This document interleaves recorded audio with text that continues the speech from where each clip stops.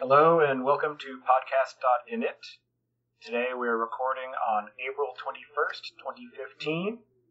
Your hosts today are Tobias, Macey, and Patti. And today we're happy to be speaking with a few of the members of the Kivy core development team. So, Ryan, if you would please start off by introducing yourself. All right, yeah, I'm Ryan. I'm a developer in Kansas City. I originally am from Washington State. I've been programming since I was like 9 or 10. And my favorite part of programming is making the computer talk to other things and make them do stuff. So like from writing drivers to interface with hardware, or making my phone control my TV and computer. Gabrielle, would you like to introduce yourself? Hey, yeah, so I'm Gabriel Petier. I'm from France. I'm living near Paris right now. And I'm a computer scientist too, and I've been working in the industry for a few years now. And I started programming when I was a teenager, and I've been really interested in this and how to make things work the way I want. And I've been tinkering since then. And so I've been playing with Python because as soon as I found it, I was like in love because it was the first language to make so much sense. So I've been very happy to be able to work with it since. So that's how I came to Kivy, because it was a great framework in Python. So I came and gave a hand. So that's for me. And Mathieu. So, first, thanks for thinking to making a podcast about us. It was a real surprise for all of us. So, I'm Mathieu Rebel, 32 years old, and I love music, and I love programming. And it's the same as Ryan. I learned about when I was 10 years old. It was literally writing something I got on a book, on a screen. Even if I didn't know how to run it, it was like opening, typing edit in command line, writing some things, and then try to rename the file with a .com, doesn't work, .execute doesn't work, .bat doesn't work. Until my uncle started to teach me what was programming exactly. Teach me to basic, teach me to Visual Basic. It was actually working in the police department. And then computer science, I did a lot of stuff. It's like full stack development, from the kernel, from the script, from managing servers, system administrator, web security, I don't know. And until I find Python, and I wanted to do a project with some music in Python. And well, the rest of the story, I guess, it will be on the next question we'll ask. But that's the thing. So, how did you folks get introduced to Python initially? Well, on my side, it was on Linux, LinuxFR. It's like a French website talking about a lot of Linux stuff and open stuff. And it was really when I was sick of doing all the same stuff in C, managing a list, thinking always about memory, creating class is taking a lot of time. And I was wanting to focus on the artist side. I wanted to create, not to do the same things all over again. And LinuxFR just showed me a solution about it, and it was called Python. This is how it started. Well, I can go on that too, because I started developing with QBasic at first, and for a number of years when I was a teenager, I only tinkered with this, and when I started learning other languages, I was surprised because I didn't find anything that was as easy to learn, so it seemed like the power of to do complex things had to use much more complex languages, and so I was ready to let go of simplicity. But when I found Python, I was shocked because it was even simpler and a lot better than everything I had found until now. So I started when I was in a computer course. I was learning about a lot of stuff in computer science, but there was no course about Python. But I just found a little book about Python and learned the basics of the syntax. And got from there. I taught it on my own, taught it myself. So it was finding the right language for my mind. So it was quite a discovery. That's very cool. It's always neat to hear when people sort of, have these problems, and especially when it's at the intersection of art and technology. That's great. Ryan, why don't you go ahead and tell us about how you got introduced to Python? Well, we needed to rewrite the software at our work, and the old software was written using Zulrunner. It was all in JavaScript, and it was just horrible. It was slow. It was hard to work on, poorly designed. So I was looking for something that I could use for making desktop applications. And I didn't really want to do C, C++. I wanted it to run on Linux. I wanted something with rapid development capabilities, and looking around, I found Python, and I fell in love with it once I got past the lack of braces. Akshay, thank you for joining us. Could you just give a brief introduction and tell us about how you got introduced to Python? Hi guys, Akshay here. Okay, how I got introduced to Python, essentially I started with, we were working on multi-touch table at that time, 2011 I think, and I was looking for frameworks that were working on those. The only two available options at that time were Kivy and MT4J. I don't know if you've heard of those. MT4J, yeah. Yeah. So in my research, I found out that the only option that was any good for me was Kivy. So that's how I started and came into Python. Actually, Kivy was the first thing that I worked on with Python. Great. So, anyone who knows the story, can you tell us about how the Kivy project got started? That would be nice. Yeah. It wasn't Kivy at the start. It was named PyMT. At the same time as what HK said about MT4G, we were Thomas Hansen was the initial creator of the toolkit because he was trying to make a user interface easily in multi-touch, and he didn't find anything that works for him. All the current solution was not working with multi-touch concept. It's like GTK, it was not even started. There is not even a multi-touch event on Linux. It was before everything. The tablet was not something you were using. So he started the toolkit, and at like 3-4 months after, I was having the same issues,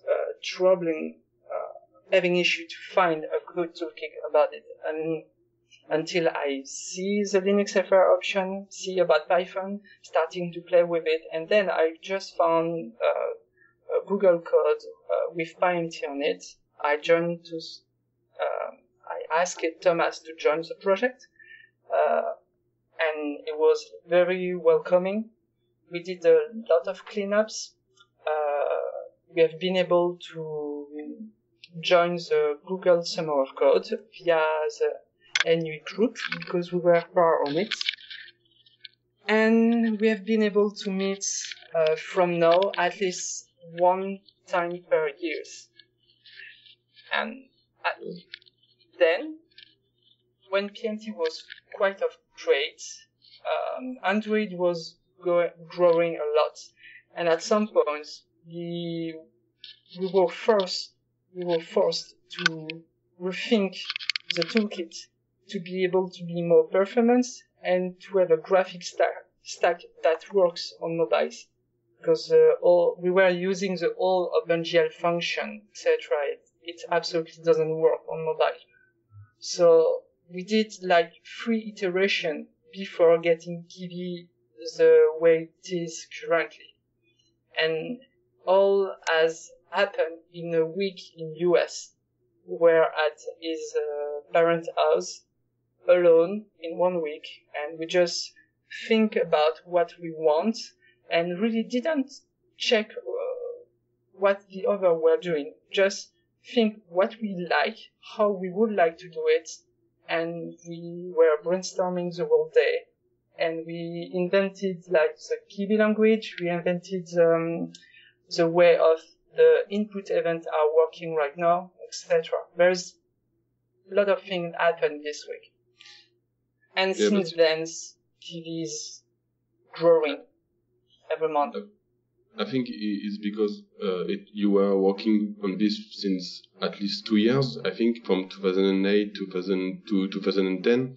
And then when you decided to rework everything, you had a lot of stuff in mind that you wanted to change, and you had a lot to experiment at this point. A lot to experiment, but for example, the Kivy language, at this time, I didn't even knew about QML of Qt. I heard about it a few months after, and yes, we are very similar, even if they are far more powerful than us. But it's really like a brainstorming. We try to write it in a way like we tried YAML, and it just didn't work. We tried a lot of other language, like what about XML? Even in Patti, we were being able to build a whole UI and attach events in XML.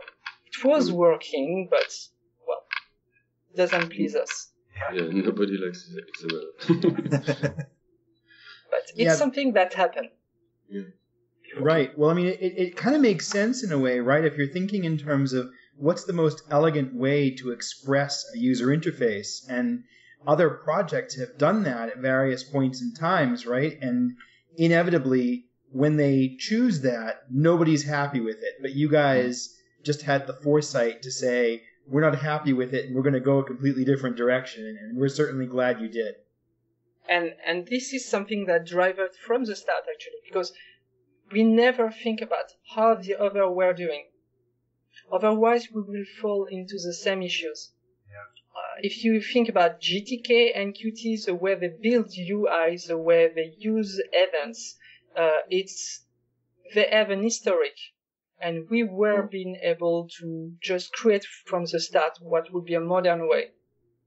But I guess if we were doing it again right now, we might just come up with a different solution, a different way to do things.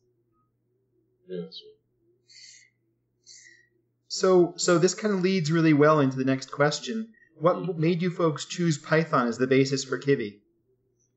I don't have a real answer about it. It's just the language that makes sense. That's all, I think. It was the right language at the right time. Yeah, I think you had used Python for some time before. You had tried a lot of technology, and if you did that in Python, it was maybe. You said earlier because you wanted something different than from C. So I guess that's the answer. I was starting a project called Noya, and it was a software when you can put, actually it's kind of what you are doing on your day job, Gabriel. It's putting object on the table and playing music with it. And I was needed as simple things. Having a possibility to have buttons and labels in OpenGL. Yeah. There is absolutely no good solution for it, at least a solution that looks good and when you can do everything and easy to use. I was starting to write it in C++. And I'm spending so much time on it. This is how I discovered Python, PNT, and the rest of the story. Just as I say, it came up at the right time. JavaScript. But we don't know why Thomas chose Python. No, and he's not here. He's not here. He's lost in the sands of time.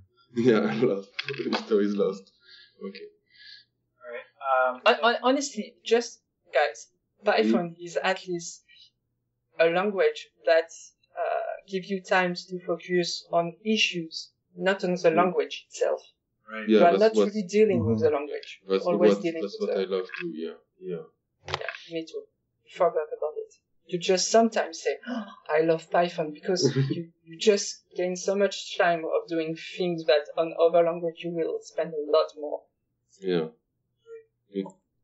Well, that's one of the things that makes Kivy so enjoyable to work with, right? Is because the language, as you said, it kind of allows you to be so expressive, and it kind of stays out of the way, and you can think in very high-level abstract terms. That I haven't had a lot of time to play with Kivy, but I was very impressed when I was doing the prep for this episode, how I was able to sort of like download Kivy, download the tutorial, and it's like, hey, I'm actually assembling, a UI on the screen with widgets and labels, and it all just kind of works and is very straightforward, and like it's not like you mentioned some of these other UI paradigms like Qt or GTK, where there's this whole huge like conceptual framework that you have to wrap your head around before you can make anything happen on the screen. I think it's awesome that you guys did choose Python, and also it's a testament to your good design that using Kivy is just such a pleasure to pick up and run with. Well, some people, there are concepts in Kivy too, but you have to learn. And some people struggle more than others to get them. But it's easy, once you got them, it's easy to forget about it because they fit your mind really well, I think. But so we try to improve the documentation, because for some people it's more important than for others. But I do think the concepts are good. They may need better explanations sometimes, but I agree they are good. So what were some of the major influences and inspirations for the way that Kivy was implemented? Or was it all just happy accident? It's definitely a few happy accidents, I guess. At least the Kivy language is an happy accident. But the event system is more traditional, I guess. I would say the way. The event system, yes, not the input one. Okay. So in Kivy, we have all the inputs are the same but separated. It's like you have the same base class, and it's not really subclass. It's like,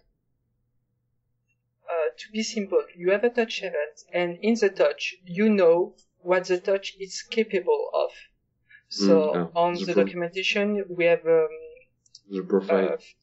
There is a profile. Like the profile said, your touch is able to support a 2D position, a 3D position, is supporting a 2D pressure, or etc. So, and for each profile, you have a set of attributes that is added to the original touch class.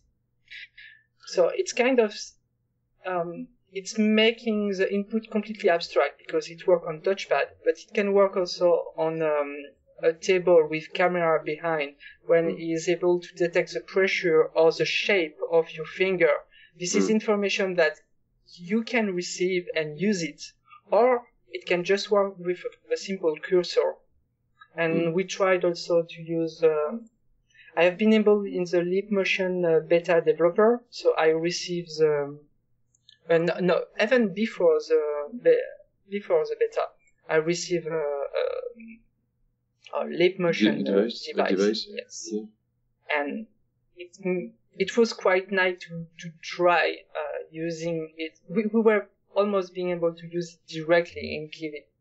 Just a little bit of wrapper and it was done. And the same for Kinect. And you cannot do that with other toolkit, honestly. Yeah, that's amazing. In Kivy, you can just vote a little bit of provider and all your widgets will be able to use it, because also one of the big things in Kivy is every widget we wrote is built on the touch event, and the touch, by design, there can be multiple ones. So you always think about it. Meaning you can press 2 buttons at the same time on a Kivy application. You cannot do that on other applications. GDK, Qt, or even the web. It's not made of.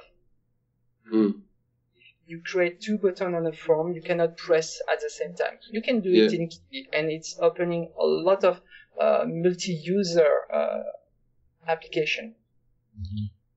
You mentioned the conception of widgets, and that's something that I really appreciate in Kivy.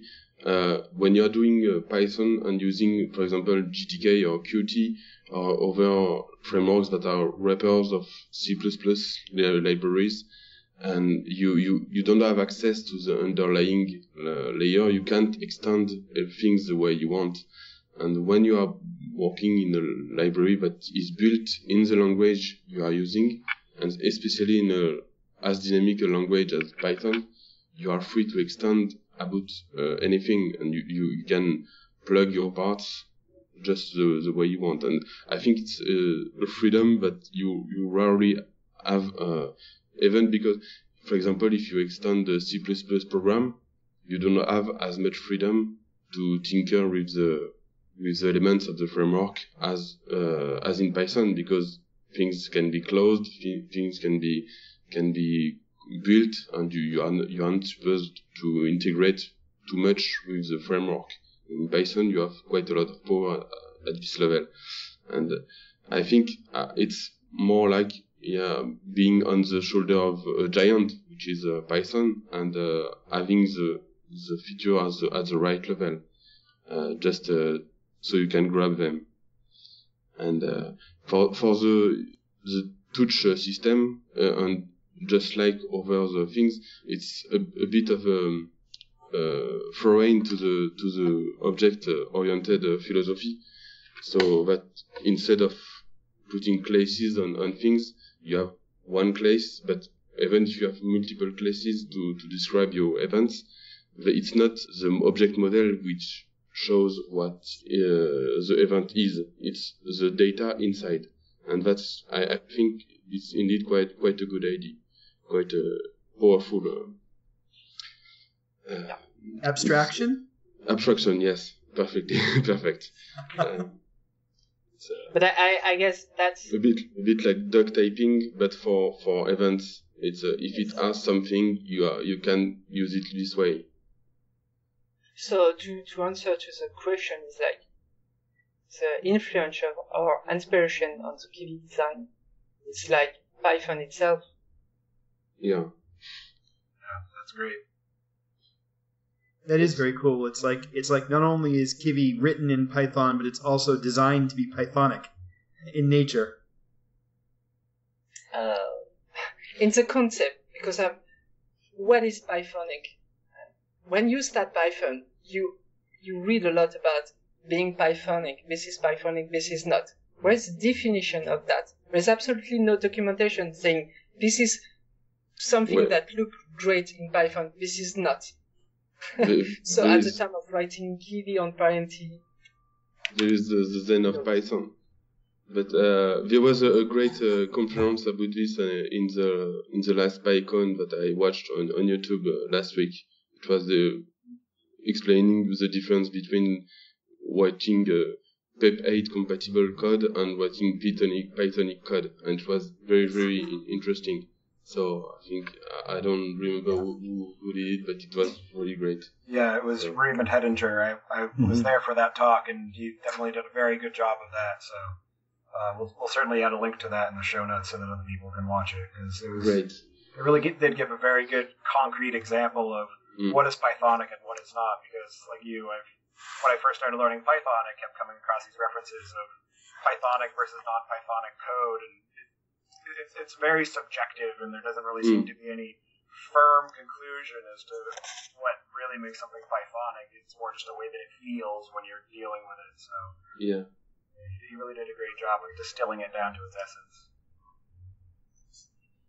So speaking of distilling things down to their essence, one of the amazing things about Kivy is that it's comparatively simple to learn. I mean, I understand that there are some concepts that you have to wrap your head around, but as I said to you, I was able to sort of at least pick up the rudiments of it, and if not run with it, then walk with it in a matter of a couple of hours. And that hasn't been my experience with various other UI frameworks that I've attempted to use, like Qt, or I remember getting pretty frustrated with Tickle TK back in the day. So, how did you folks come up with a design that embodies this ease of use? I can only imagine it was on purpose. It can't have been just a happy accident, can it? I think what Mathieu described earlier, it's and something I try to do sometime too, is to say, okay, forget about how technically things can be done, but what would I want to use? It's like a design-driven development. You say, okay, I want to use something like this. Let's imagine it's possible, and then you write the code that you would want to write, and then you try to make it happen. And so just put some code. Wouldn't it be nice if this code worked this way? And I think that's something very Pythonic. But when I write Python, a lot of time I don't have to look at the documentation. I say, what if it worked this way? That would just be nice. And you write it and it works. And I think what's the pleasure of Python is that things just comes naturally. You don't have to check. The people thought a lot of time about what would be the most natural way to do one thing, and you can come up with it and be right 90% of the time. And I think building the API this way is just what I would call Pythonic. So you can just avoid experimenting with API even before building it. I think it's the key for this. This is what my experience has been with Kivy in terms of designing. What we generally do is, first of all, look into how it's been done in other interfaces. For example, let's see how something is implemented in Android or in GT or in Qt. But after that, after first looking into how it's done in other places, we generally tend to ask ourselves, how would it be more intuitive? How would it be simpler? And how can it be made in such a way that it can be, just something that clicks into your mind and something that you can just write down without having to look at the documentation. And generally, what we do normally try to do is pass everything to Tito or Matthew, for that matter, and that's what is on IRC we call him Tito. So he generally makes it very simple and lays it out how it should generally be, and he has an art for it, for making things as simple as possible. So even if the rest of us miss it, if it goes through him, it's simplified to such a place that it just becomes very simple, very straightforward for anyone to use. Well, thanks. Yeah. Have some pros. So, what are some of the biggest challenges that you have experienced in building Kivy, both either early on or most recently? Some of the biggest challenges that you've come across, whether it's in the design or the actual development, or maybe in making it performant enough. I think performance is definitely the biggest one there. The biggest challenge. It's really hard to get everything to work the right way and get it all fast and everything, especially when you get onto these mobile devices where we're kind of almost trying to put a square peg in a round hole by putting Python on these Java-based Android devices. But really, I think that's the biggest challenge, is just getting it to work and be fast. Getting that native speed. Yep. And on desktop, it's pretty good most of the time, but on the mobile devices, it's a little harder. I bet. I mean, to me, that was one of the things that really blew my socks off about Kivy is that this one toolkit works so well on the desktop, on mobile phones, on mobile tablets. I mean, that is an achievement unto itself. And you compare it to Java, where Java is really all about being heavily multi-threaded. And that's what these devices are made to do, is these heavily multi-threaded applications, and we have this Python application that's stuck in one thread. Yeah. And on it, I have a word about it. Even if I talked with Kido about it 2 years ago, but still, all the current solutions that is going on the community, like PyPy, it's not going to work for us in mobile. Okay, they have a good solution that will work only on desktop. If you want to do mobile development, this is not how you need to think. And I'm very, very, very sad to see that there is absolutely no consideration about mobile development in the Python community, except for us. It's like 3 weeks ago, I got an invitation to be part of the language summit on Python. And because they wanted to talk about the mobile part, in the end, there is absolutely no discussion about it. Still, there is so much thing to do on the language itself. Can you imagine, like right now, to be able to support Android, we still need to patch Pythons to be able to cross-compile it. This is not something that is supported from the start in the language. So it might not be something that you can understand or realize, but for me, having a language that I need to patch, to change, to be able to support a new platform like Android, and it's like Linux, or being able to compile for ERM from my desktop, doesn't look great. And this is one of the steps. There is so many other steps. And then fixing the GIL. A lot of, even Guido say, it's not an issue, etc. On Android, there is no multiprocessing, and you will never be able to use it, because this is not how they don't want it. They don't want. I tried.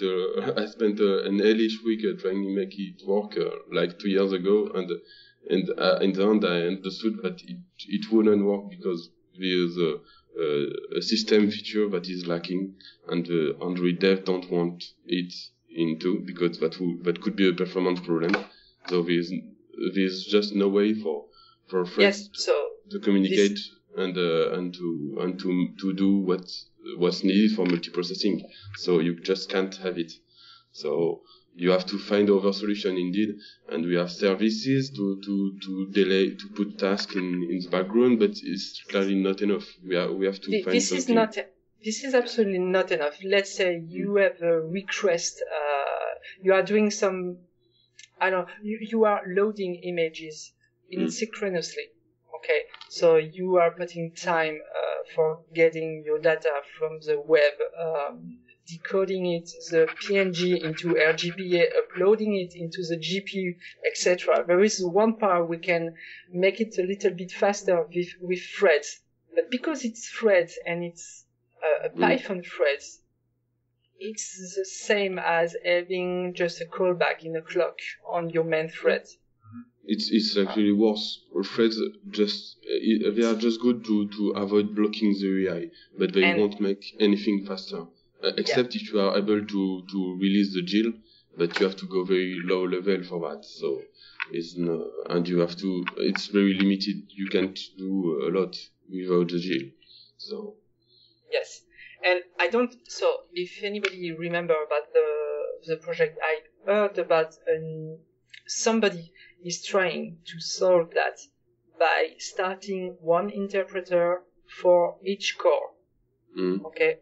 And is able to move Python object from one interpreter to another. I didn't know about this. And so in that way, you might be able to do some work on one interpreter completely separated on one core, but in the same process. And when you're done with it, you can put the object on the queue and get it on the first thread without any cost, without any GIL. That would be awesome if it actually work on mobile. it can be a solution for it. It sounds like to me, it's really interesting hearing you guys talk about that. I was a Ruby person before I was a Python person. I've been into Python now for 4 or 5 months, and I saw many of the same discussions over there. Like, it seems like the old school dynamic languages are all kind of struggling with these same issues. They don't really transition very well to mobile platforms, and they don't really have a good concurrency story. They really don't do threading very well. Anyway, it seems like hope there should be like either a new generation of these languages or maybe some new language that supports these paradigms out of the box. Yeah, if you want to support multiple cores and to be able to transition to share memory this way, very dynamic languages are not really able to help. So not yet. Maybe there is some discussion. Absolutely. So if you folks were to start the project over, what would you do differently? First of all, if you don't mind, I'd like to mention one thing. Okay, one advantage of Kivy on mobile essentially is that the whole UI is based on OpenGL. I don't think we talked about that, but because of that, essentially what happens is, anything that is based on graphics is essentially very fast. And if you really want to just do some shaders and stuff like that, that part is not bogged down by anything. So that is one of the advantages that is, not available on other languages. We, in Kivy, shaders and effects that use shaders are made very easy. Inclement Alexander Taylor, he did an effect widget, and even before that, using shaders was pretty easy in Kivy. So, in that sense, on mobiles, many things can be made very easy. So, if you were, let's say, doing anything related to OpenGL or graphics directly, that wouldn't be bogged down. But this is one example of the design we choose. It's like not showing OpenGL to the users, and even if it's not fully complete, like there is still a lot of room for improvement here. But still, we have simple class that you can just use it to build your graphics, and all the OpenGL is optimized and done in the background. It's completely transparent, and this is what is making Kivy on the graphic fast. Even if some people are making even faster with new project, still the initial solution is quite better than the other one can be. And it's actually a pretty thin wrapper. It's not very hard to go around it and to poke at the low level. And I think that's something that's quite a success too in the design, that you can easily use very advanced features like stencil or touching graphics textures, making them wrap. Or modifying, building mesh or things like this, but it's very, very easy, because to do the same thing in raw OpenGL would be like, it's a nightmare for simple-minded people like me. So. But about performances, the graphic part is really great. It's not the issue. You can do a lot if you manage to be careful about the important parts. You can do a lot because you have all the full power of the GPU. What's hard is if you have number crunching or a lot of heavy operations to do in the background. So that's a bit harder. Yeah, most of the time, this is your code or your Python that will make the application slow. If you are building an UI with 1,000 widgets, you might have an issues with it on mobile. Instead, if you are able to write one widget that can manage the 100 behind, let's say if the 100 were blocks on 2D games, I don't know, or a maze, so you can find a way to manage it yourself, not using the Kivy widget. Then you will execute less Python, and the graphic part will just follow you as you want. Yeah, I think that's what Kovac is pushing a lot on Kivant to do for game development. There's still a lot of work on it, but it's very promising for heavy game development with Kivy. It's a game further to Kivy, yes. It's a very good project. To answer the question on what we would change in the project if we were to start it from scratch today, I think we already discussed about this. We were essentially looking for changes that we need to do in a major release, let's say, so something like 2.0. And for that, we discussed on things like this. Essentially, one of the major drawbacks, as we discussed earlier, is the concurrency.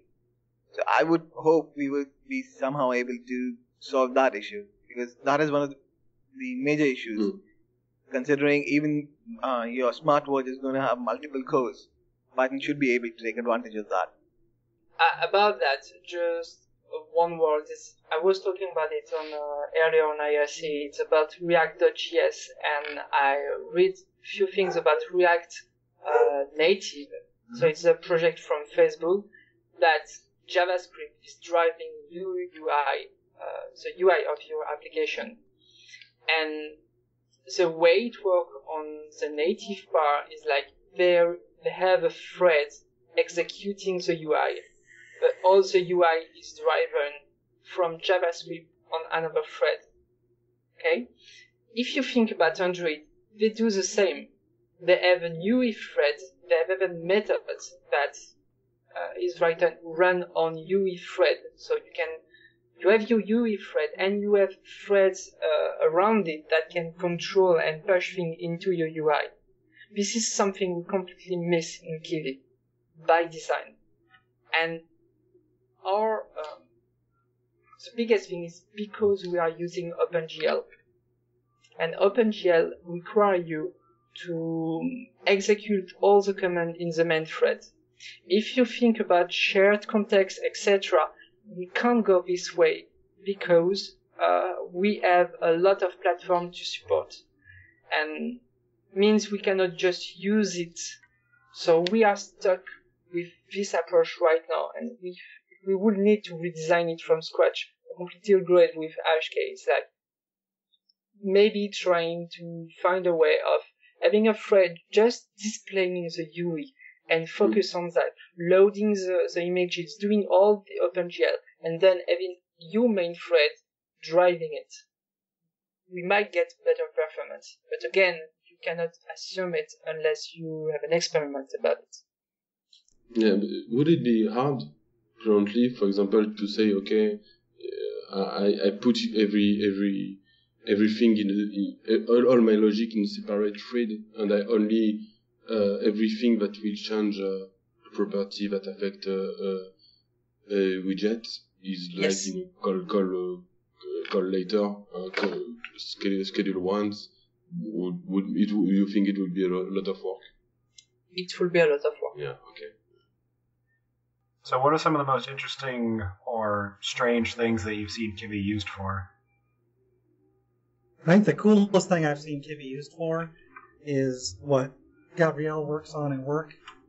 That object is table. That's just really cool. Well, if you want, I can. Thanks a lot for those props. Yeah, I'll explain a little for people. So I may be a bit unusual because I'm one of the people not using currently Kivy for mobile or platforms.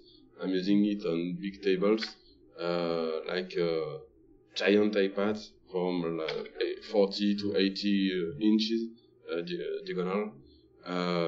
So we are putting Kivy application on these tables, and we are using the point that objects do when we put them on the table, and to detect features, and this way we check that the ID of the object, and we use the protocol TUIO to send this data to other applications. So this way we can build applications that make use of objects. And this is all done in Kivy, so it's quite cool, I admit. But I've seen a lot of cool things done with Kivy, and things I didn't have an idea that people will do. There's a project that is using Kivy for commanding, sending commands to telemetry equipment for cars and prototypes testing. There are Kivy being used for educational games for children. There is Kivy used in medical equipment for everywhere. On Android applications for pharmaceutics or every industry. It's quite cool to see Kivy used in all sorts of places like this. So I think what's quite cool about it is that the framework doesn't force you in a direction. You can take it and build what you want with it. So it's very interesting. Yeah, Very cool. The framework is really a toolbox for the developer. You can use it just you are making buttons, inputs, scroll, view, etc. Or you can do a complete custom UI and then it's the artist inside you that is speaking. You can do anything with it. Neat. Gabrielle, do you think you'd be willing to, or can you, I don't know if your work will allow, but if you can, maybe put a link to anything that's out there about your work project with the big table. Of course. Of course my work will allow. Yeah, cool. I'll put a link so people can check what we do. And if they enjoy it, that would be great. Okay, one of the coolest things that I've ever seen Kivy being used for was done by Matthew. Now, he used it for an interactive movie. What it essentially did was... it was a project last year, Digital Stories. I was contracted to be able to make a system for displaying movies on the theaters, and a lot of people in the rooms was having lasers, and they was able to point out something on the movies. Okay, so we have an infrared camera that is looking on the screen, and we are able to analyze them and put it back into the movies. So there is multiple movies. One is, like say, it's a boy who is trying to lay a girl, but he wants to show it's the best boy ever. So every step is trying to do something like drinking the beer faster than his friends. And to drink the beer faster, all the audience must put the pointer on the beer of the heroes and move the pointer as fast as possible until there is no more beer. Okay. And then he gains some points. And there is another game when the audience must follow a shape, and the shape is starting to shrink more and more and more, and if there is too much pointer of size the shape, then he lost, or if all the audience stay in the shape, he win, etc. So you get the idea. And at the end you have an amount of points, and depending on the points, the plot is not the same at the end. This is one usage of Kivy really fun and interesting to explore. I don't suppose by any chance you have a link to that you can share? Yes. Excellent. That'd be great. So, what are some of the changes and features that you're particularly excited about in the future of Kivy? I think a big thing is going to be getting in some multi-language support, allowing right-to-left text and reshaping of some of these Eastern scripts, where a character looks different when it's next to a certain character, and just opening up Kivy to more people in that way. Yeah. So it can work in their language. That's true. Yeah, that's another interesting challenge, because a lot of the text is actually quite complicated to display, and we're doing everything in OpenGL means we have a lot of the burden on us. So, but thankfully there are some libraries we can make use of, but it's still quite some work. And even the standard solutions like Harfbuzz, there's virtually no documentation for it. You just have to go and find examples, look at other people's code. That's really all there is available for it. So in terms of features, we were essentially looking to, change everything we can in terms of next we're looking forward to a 2.0 release. So hopefully we'll have dot releases before that, but for 2.0 release, hopefully we can fix almost as many issues that we have, essentially for multi-threading and extra other things like that. And one other thing that we didn't talk about was UI. Right now, the widget sets that we have were generally started as something that was geared towards desktops. They weren't really started from the ground up thinking mobile in mind. So one of the things that I'd like to see come up next is widgets that are designed keeping in mind mobile, and they're speedy and fast performant on mobiles.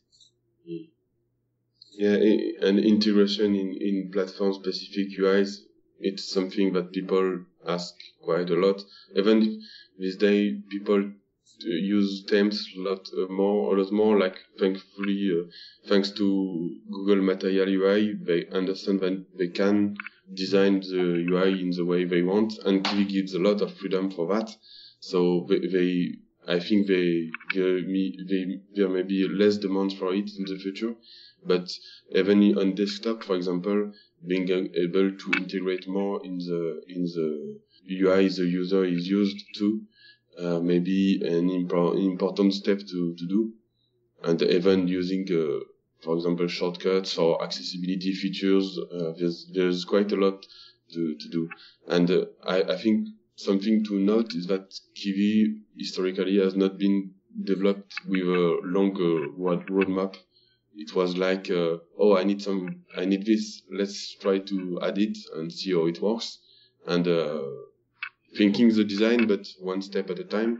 And so there's not a lot of long-term features that we are planning, and we try to do that for 2.0, as was said before.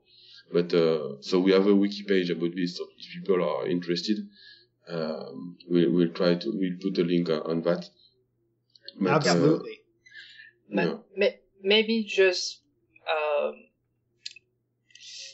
I would like to talk about one thing about it. It's like, even if the podcast is about Kivy is just one piece of all the projects that we as core developer are managing.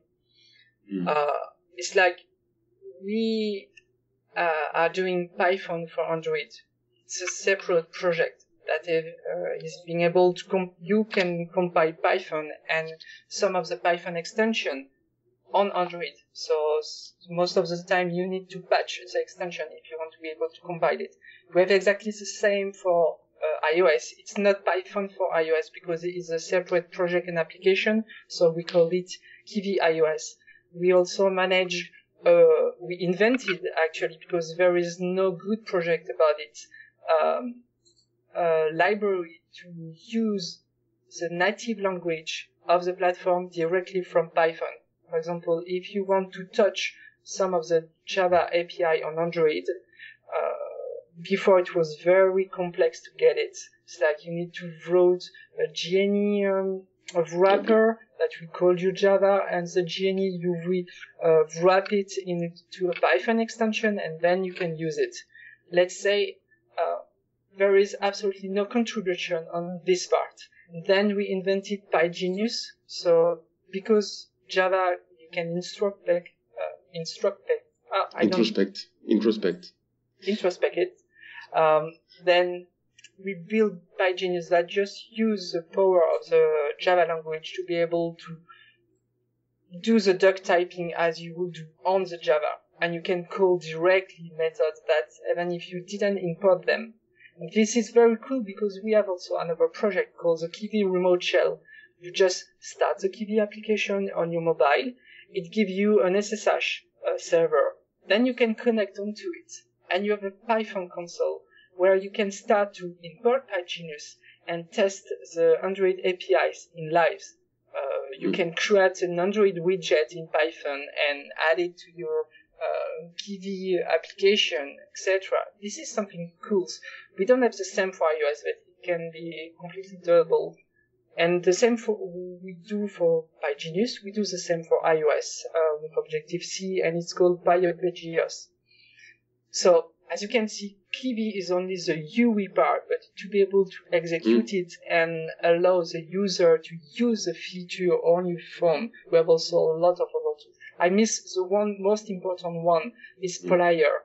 And Player is also a good invention because we build all the first step.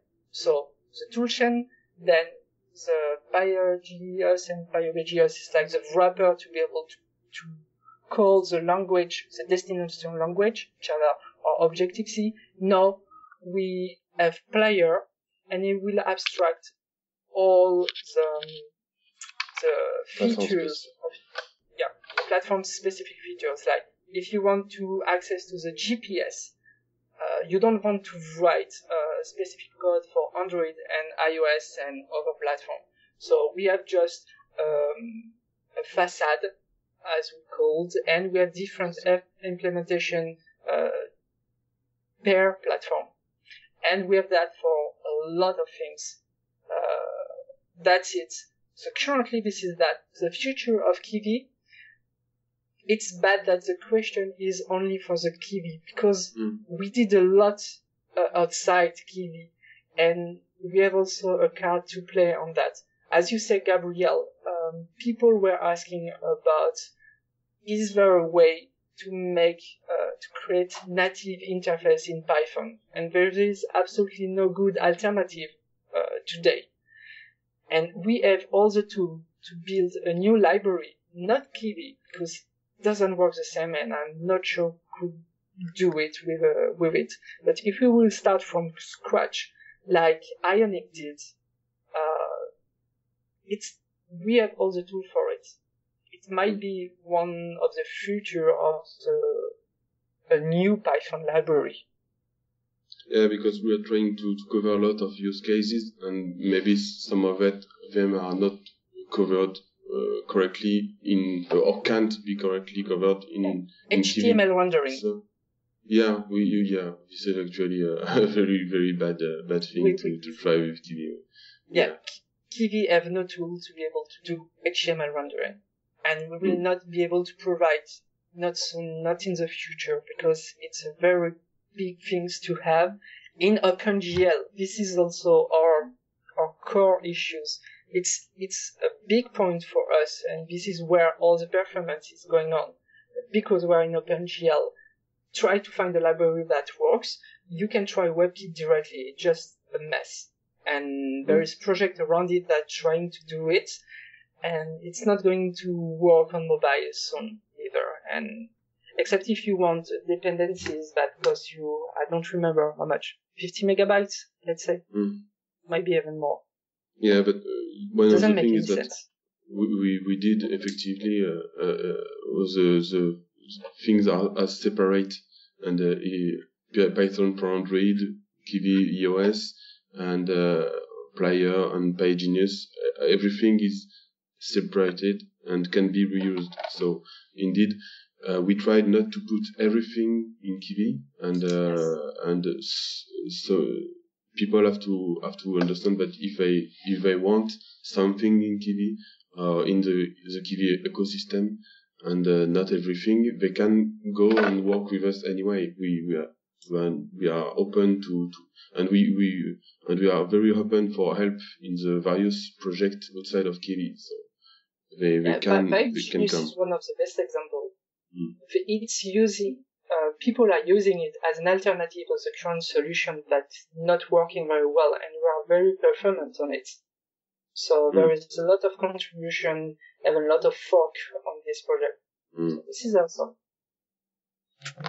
That's very cool. The Kivy Remote Shell project in particular sounds really, really neat. I mean, I can just envision people sort of live coding on their mobile devices from their the comfort of their laptop, it sounds really, really nifty. Yeah. Yes. Except it's just for testing. You have no way to save what you did. Just a shell, So- but it could be improved. It's just Yes, a shell, but it could be improved. Remember that we are very few active contributor. Mm. And the community is growing, in my point of view, very fast, and we are not a lot to handle everything. We are getting so much backlog. Yeah, It's unbelievable. a lot more new users and new contributors, but Yeah, that's, and the maybe way this is something that can kill us, because if you are not be able to answer everything and letting all the thing goes by itself, it's not good. But what can we do at? Yeah. Well, Yeah. one of the last questions that we have here, I'll save it for that, but maybe we can help with that. That would be great. So yeah, before we get to that last question, just one more. Wondering if there are any new platforms or operating systems that you are looking to add support for, such as the Sailfish OS from Jala or the new Ubuntu phone operating system. I've been wanting to help the Ubuntu support, but I've had a few look at it and tried when we were adding SDL, because that was a path for it, but I didn't find the time in the last 6 months to work on it. So if anybody is interested, that would be cool. I'm pretty sure Firefox OS won't be possible, but because Don't say impossible. well, it would be, but if somebody is able to do it, that would be great. But I don't think the Mozilla people would be happy about this. But well, if you have an idea, I wouldn't say impossible for you, okay? But I think it's a question of practicality on Firefox OS. The specs of the base phones are so low that right now I think it's not practical. Yeah, it's very the cheap Firefox phone is quite low spec. Yeah. Very cool. So now here is that question that I mentioned previously. This is your opportunity to rally support to your cause. Is there anything in particular that you would like to ask our listeners to help with? It can be something as simple as, you guys need help fixing some documentation problems, or help dealing with the backlog, or whatever. Like, how can our listeners help? Because Kivy is an awesome project and it deserves to be supported. Well, probably the best way is just people get out there, start using it, start figuring out, what do they like about it, what do they not like, what could be improved upon it. The feedback helps a lot. There's always room for help in the documentation and examples, especially. We get a lot of people complaining there's not enough examples of how to do things. Yeah, there are a lot of things they can try to reproduce bugs. If they see something, maybe some bugs have been resolved and not fixed and not marked as fixed, or if somebody pushed a pull request and that nobody found the time to test it, they can say, oh, it works for me too. But that's a lot of help for us, because we have confidence that we can check it, and it will probably be a good work to merge. And giving feedbacks. There is a lot of work on the documentation already, but it's a big documentation, so it's always great to have a look and see maybe things have been changed or they need improvements. That's always great to look. And anyway, I'm sure a lot of people use Kivy and are not sure if they can help. And they just have to know, but we are very welcoming to the help. We don't always have the time to react immediately, but we try. Yeah. I'd like to add this thing. Now, GSOC selection for students just ended, and there'll be a lot of students that didn't get through. I'd like to tell them, they shouldn't just wait for GSOC. If they really want to go forward, they should just go ahead and choose a project of their liking. let's say if you like Kivy, just go there, start contributing to it. Even if you weren't selected for the SOC, just continue working on the project that you're interested in. And, just start small. Start with some simple documentation fixes. In fact, this is not just for students. For anyone who's interested in helping out Kivy, we really need a lot of people helping out. And if you can just start smaller, just add some simple documentation fixes. And GID Hub makes it very easy. All you have to do is create a login, open a web form, just look at the documentation. We feel even if it's just as simple as, English correction or grammar correction, just go ahead and do it online and then submit. All you have to do is click on a submit button and a new PR is submitted. That's it. That's how easy it is to get in. Now, once you get in, and for people who are already aware of, they're a bit more advanced, they can get into other stuff. Slowly, either gradually increase your commitment level, or if you are comfortable, straight away go to the number of open issues on GID Hub and see what you can work at. And I'm mentioning this in terms of GSOC because, contributing to any open source project helps. It helps not only the open source project itself, but it also helps you, the contributor, in terms of adding to your portfolio. And right now, open source is a very good way to add to your portfolio. A lot of the major companies are looking for people experienced with open source. Absolutely. I think it's no accident that LinkedIn now has a very prominent place in your LinkedIn profile to add your GitHub repository. Yeah. Oh, could I miss that? I have two things to add about it. It's like you guys asking for that we are open to all the contribution. It's almost the case for everybody. A lot of open source projects, right? What you are really missing is people that are able to each time have a step back about the feedback of others and giving us a good solution for it.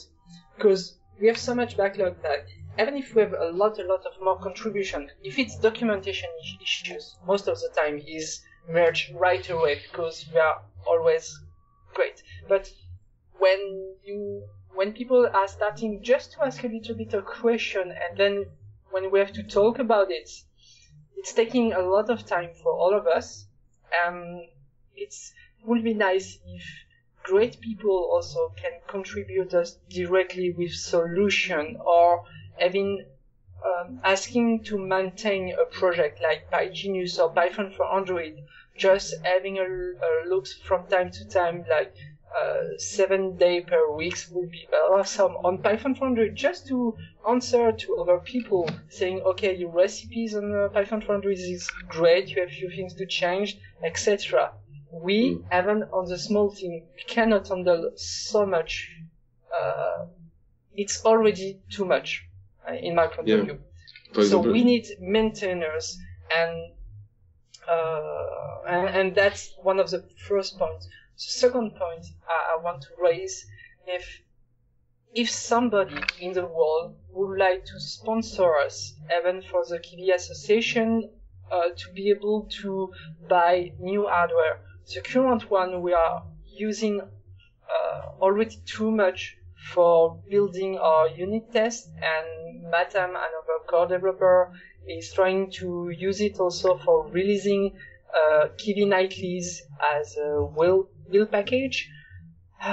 We are able only to run Linux, Windows. When you start to run iOS, OS X, all the server is crashing. We are very limited by the environments we are testing on. And I'm sure if we have better hardware, we will be able to do the nightlies. Madam would be very happy to push all of it in it. There is Kivy iOS when I want to do the nightlies, but there is no hardware for it. And at some point, we need also to increase our unit test coverage, This is very, very low. Every time we move something on the code, even in Python 400 on Kivy, it might have an impact somewhere else, and we don't see it. We see it only because a user is reporting us an issue, or we as core developer are using a part, we are recompiling master, and then it breaks. This is not cool. This is something that can be seen before that, and this is a critical point of the project.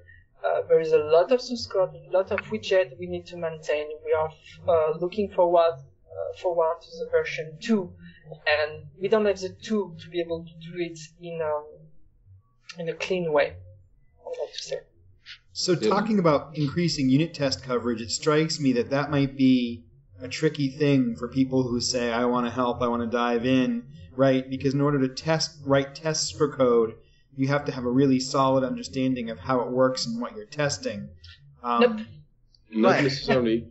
That's if I can chime in, that's actually how I started helping Kivy in the very first place, because I found a bug, and I say, okay, I just want to check if it's really a bug, and reduced my code to very simple. And when it was simple enough to test directly, well, it was nearly a unit test, so it could be introduced directly in the real library. So just doing a little test case of a simple bug, it's already quite helpful actually. If you look at a bug report and you generate a test case for it, it's a very, very, very cool contribution. Well, I won't like to discourage anyone from writing test case directly, but I think what Matthew was hinting at was we recently added a link on a web page for donation directly. We lack the hardware, and we would definitely love to get some new hardware for testing. And as he said, we need new hardware to be able to set up nightly packages for testers and stuff like that. We need a lot more influx in terms of money also. So the best way would be if someone could hire Matthew directly, I think, for working with Kivy. Full time. Honestly, at least supporting for the hardware would be cool. You don't know about it, guys, but for example, the new reboot of the Kivy iOS, the new version of the toolchain, it was done to support all the different CPU, not only RAM, but also the 64 version and the emulators. Okay. And last week I booked one new iPad to be able to finally test it. But it's like nobody else will do it and will offer me an iPad, and it's very hard to ask that on the internet. I don't know how to do. And, well, I don't know how to say. But yes, sponsoring at least the Kivy project may give us a little more space to buy things, and at least maybe put bounties on the biggest issue to be able to make the community participating more on the biggest issue we got. Yeah, I mean, it's definitely a tricky problem, right? Like I'm definitely, and I'm guessing Tobias isn't either. Neither of us are particularly connected with mobile hardware manufacturers. You know, I can certainly contribute some cash, but it's tough. I don't know how to hook you up with those hardware manufacturers. I mean, one thing that I would suggest is, you know, yours is a project that an awful lot of people get an awful lot of value out of. Maybe a way to handle this might be to reach out to the Python community through things like, you know, the Python weekly newsletter or PyCoders or that kind of thing to basically say, hey, the Kivy project is struggling. We're looking for hardware and we're looking for sponsors to help us get that hardware. I think you might be surprised, you know, people working in these various companies might see that and be able to help you out. That's a great idea. that's definitely a good idea that we should take up on. Yeah, there is a lot to do. That's great. Well, we like to do, with every episode, we like to do picks. These can be anything that you're interested in or like or want to recommend to our listening audience. It can be technology related or not. I usually recommend a beer because I like craft beer. So, Tobias, why don't you get us started? Sure. So I'm going to keep it short. First pick I'm going to choose is the Zeal offline documentation browser. So for people who use Mac OS, there's a similar project called Dash, and Zeal is the version of that will run on Linux. So it's a way for you to download the documentation for various programming languages and libraries and have access to them when you're not online. So if you're on a plane and you want to be able to look up a particular Python method, you have it stored right on your laptop. And the next pick that I'll choose is a comic strip called Commit Strip. It's actually published in French and English, and it's just a daily comic strip about the life of developers, and it's usually got some pretty amusing content, so definitely recommend that. So I just want to second your recommendation of Zeal. Before I was made very happy and given a Mac laptop in my current gig, I was working with a Linux desktop and a Windows laptop, and I had been a huge fan of Dash for years and still am now that I'm back on the Mac, but when I was working in Linux and Windows, Zeal was certainly a really excellent analog and does the job quite nicely. And for anybody who hasn't used this kind of thing before, what's super cool about these things is you can hook them into your IDE or editor of choice, and with the dock all offline and already downloaded and everything, it's like it really is instantly at your fingertips, and the way the UI works is really, really kind of nice. I highly recommend it. So I'll move on to my picks real quick, and the first pick that I will pick is, unshockingly, a beer. Jack's Abbey Brewery here in Framingham, Massachusetts is a brewery that I'm rather fond of. I haven't yet tried a beer from them that I really disliked, and they make a beer called Smoke and Dagger, and it is a really delicious dark beer with a lightly smoky flavor. It's considered to be a Rausch beer, which is not a variety that I have a lot of experience with, but it's really tasty.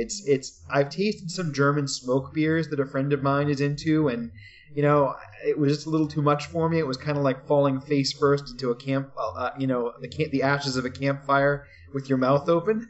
But exactly. But this one's pretty tasty, dark and malty. I highly recommend it.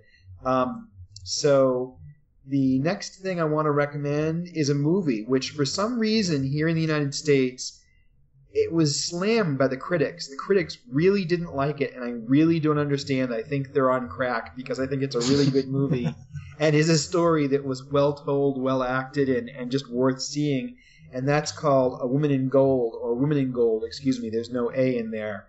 And it's about this woman and her family pre-World War II, in Austria, when the Nazi Germans were sort of taking over, and about what happened to her and her family, and the story of a particular priceless piece of art that used to hang in her household.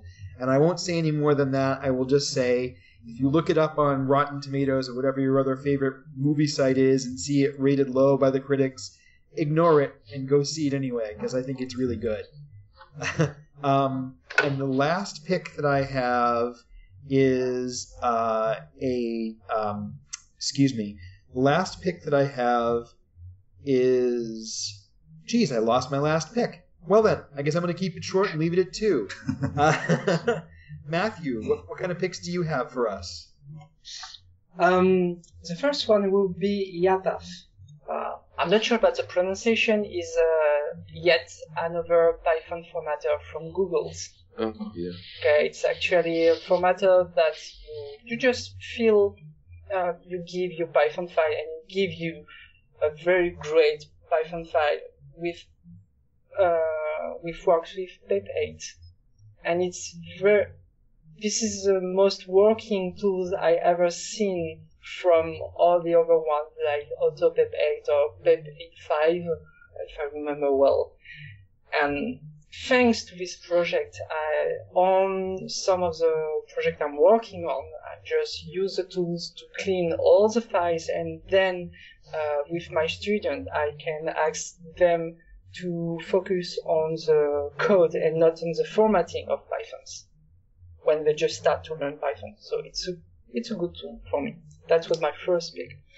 My second pick will be a project I'm working on. It's learnchinese.com. It's not really related to Python, even if all the project is running on Python and it's built with Flask and Jinja, etc., and very cool HTML5 stuff.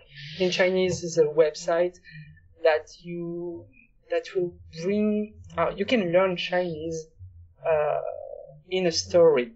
Okay, you will be a little dragon, and you will have a ninja as a cat who will try to help you in the world of all the Chinese world, and you will learn vocabulary, grammar, and then talking with your brother as a dialogue.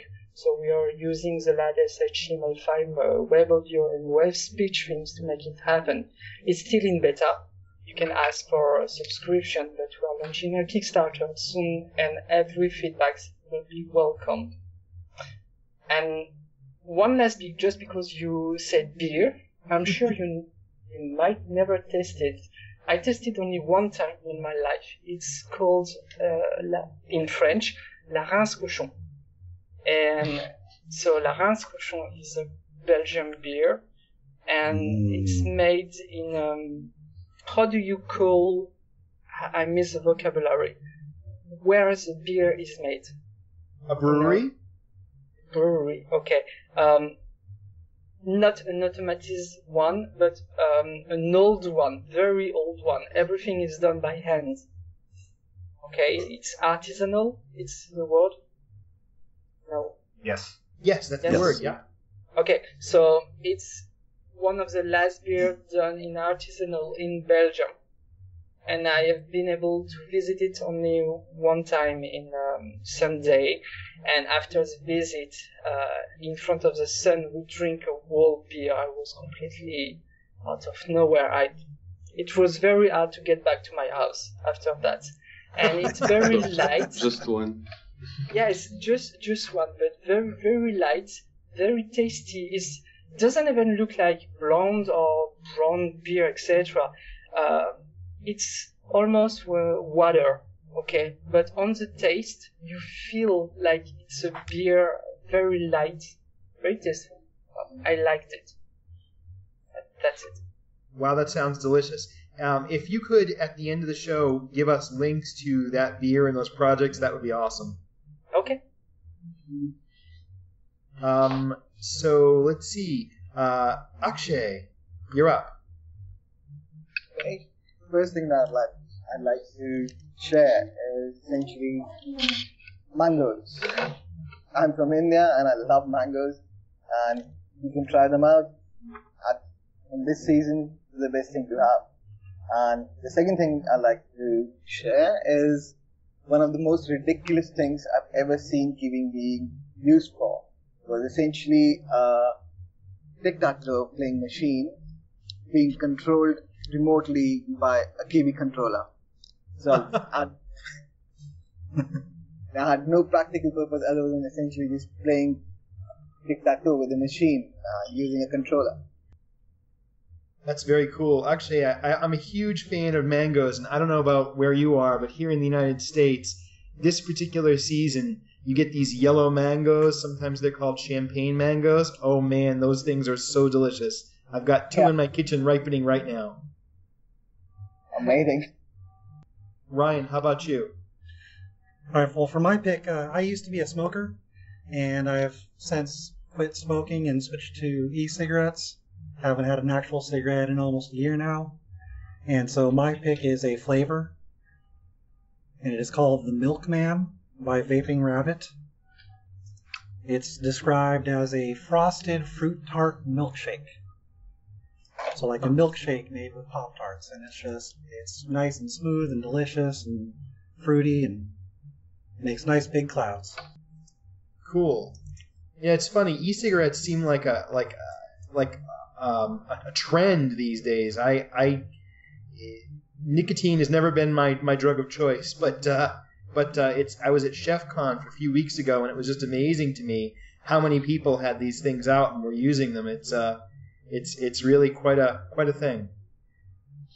So, Gabrielle, what picks do you have for us?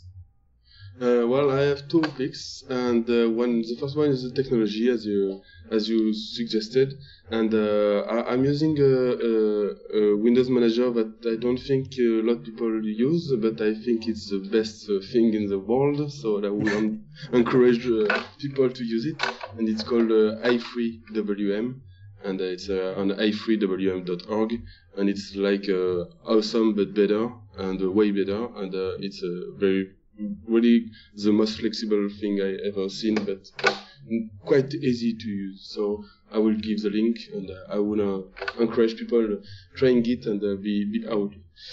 And my second pick is a French comic author writing comic BD, comic strips on the internet, and he translates some of his strips in English, so you can read it too. And it's an amazing artist, and he's quite geeky, and he has a lot of very cultural geek things, and some pixel art are wonderful sometimes, and a lot of steampunk, very and crazy stories, and a wonderful artist. So Boulet is called Boulet, and his website is Boulet Corp, and I'll give the link too. And it's really a masterpiece. In the continuous producer of masterpiece. So I would encourage you to read this guy. And he did a collaboration with Zach Weiner, who is the author of SMBC comic that a lot of geek knows. So it's quite it's becoming slowly known, I think, in the US, but not yet as much as he should. So yeah, I second Gabriel. Boulet is amazing. I love it. So that's my topics. Very cool. Well, hey, this has been an incredible episode. I have learned so much, and I was already impressed with Kivy, and I now realize there's a whole constellation of sub-projects and co-projects under the covers there, and I've walked away even more impressed. First of all, thank you all, and especially those of you who are up at now probably 3 o'clock in the morning, taking the time to talk to us here in the East Coast of the United States. And thank you all for being such amazingly talented, creative, technically astute people, for creating this awesome piece of technology that we love to play with. We look forward to seeing what there is to come from you guys, and hopefully as a result of this podcast we can get more people to pitch in and help you along with some of the heavy lifting. Yeah, definitely. Thank you all for joining us. It's been a lot of fun. It's great talking to you all. So for anybody who would like to follow you or find out more about what you're up to, if you could each just provide a way that people can keep in touch and see what you're doing. It was really fun talking to you guys. Thanks a lot. Yeah, that Thanks was for great. having us. Very interesting. I think we have a dedicated page about us on the Kivy.org website, the About Us page. So you can see about us here, and the most of the community activity is happening on the Google groups and on the IRC channel. So you can go here and talk to us, or anyway we try to cover all the bases, or be it Twitter or Facebook or Google Plus or Reddit, or we try to be everywhere, but the place we are the most active usually is the IRC. So if you want, come see us here. Great.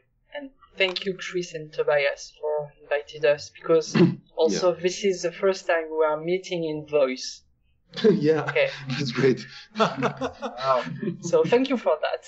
Yeah, thank you.